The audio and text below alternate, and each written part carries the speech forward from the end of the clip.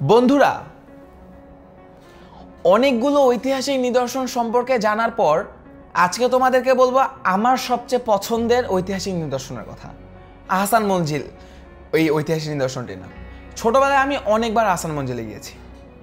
যেন বুড়িগঙ্গা নদীর তীরে নির্মিত আহসান মঞ্জিল ছিল নবাবদের রাজপ্রাসাদ। নবাবরা এখানে থাকতেন। মুঘল আমলে বরিশালের জামালপুর পরগনার জমিদার শেখ এনায়েতুল্লাহ এই প্রাসাদটি তৈরি করেন। 18 শতকে তার পুত্র মতিউল্লাহ বাণিজ্যিক কেন্দ্র হিসেবে ব্যবহারের উদ্দেশ্যে প্রাসাদটি ফরাসি বণিকদের কাছে বিক্রি করে দেন। তবে 1830 সালে খাজা আলিমুল্লাহ পুনরায় ফরাসি বণিকদের কাছ থেকে এটি আবার ক্রয় করে প্রাসাদে পরিণত করেন। এই প্রাসাদের উত্তর ও দক্ষিণে রয়েছে লম্বা বারান্দা। এছাড়াও রয়েছে জলসাঘর, দরবার হল এবং রংমহল।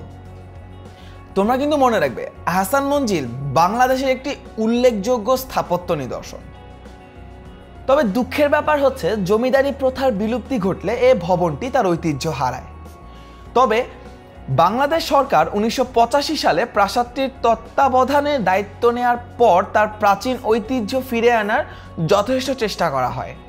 যদিও 1888 সালে টর্নেডোতে ভবনটি ক্ষতিগ্রস্ত হয়, পরে তা মেরামত করা হয়। বর্তমানে এই আহসান মঞ্জিলটি একটি জাদুঘর হিসেবে ব্যবহৃত হচ্ছে। আজকের মতো এতটুকুই, কিন্তু এখন কুইজ টাইম। বলো তো বন্ধুরা, আহসান মঞ্জিল কোন বণিকদের কাছে বিক্রি করে দেওয়া হয়েছিল? ইংরেজদের কাছে, ফার্সিদের কাছে, ফরাসিদের কাছে, নাকি ওলন্দাজদের কাছে? ভিডিওটি পজ করো এবং সঠিক উত্তরটি আমাদের কমেন্ট সেকশনে জানিয়ে দাও। এখন সময় হচ্ছে সঠিক উত্তরের পালা। আহসান মঞ্জিল ফরাসি বণিকদের কাছে বিক্রি করে দেওয়া হয়। ফরাসি বণিকদের কাছে বিক্রি করেন জমিদার শেখ এনায়েতুল্লাহর পুত্র শেখ মতিউল্লাহ 18 শতকের দিকে। যাই হোক বন্ধুরা, আজকে এতটুকুই। এই অধ্যায়ের শেষে সবাইকে ধন্যবাদ জানাচ্ছি এবং 10 মিনিট স্কুলের সাথে থাকার জন্য ধন্যবাদ।